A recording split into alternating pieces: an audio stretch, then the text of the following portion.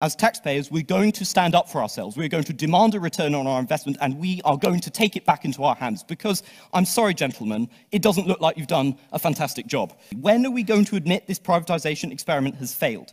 I want to explain why, precisely, it has failed so badly. So let's start with some of the claims for the opposition.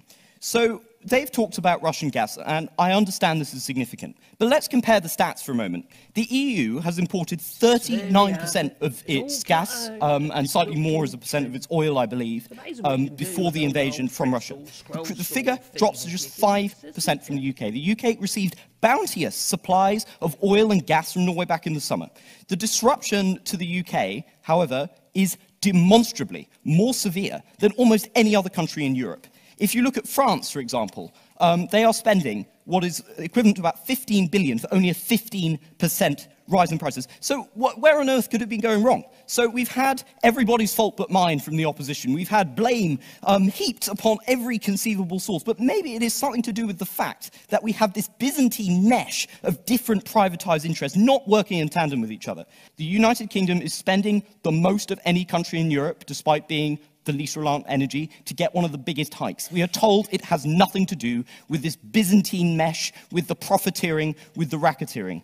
Well, ladies, gentlemen, and everyone in this house, I think it's finally time to say enough is enough, and we demand as our right as taxpayers to influence this system.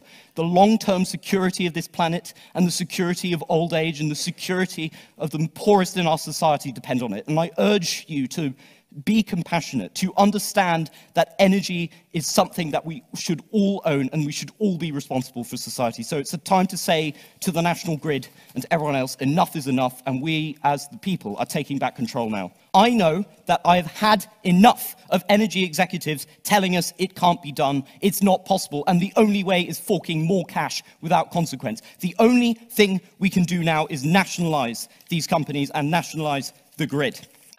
The agreement came when we were all very busy on Christmas Eve, in my case organising the local nativity trail,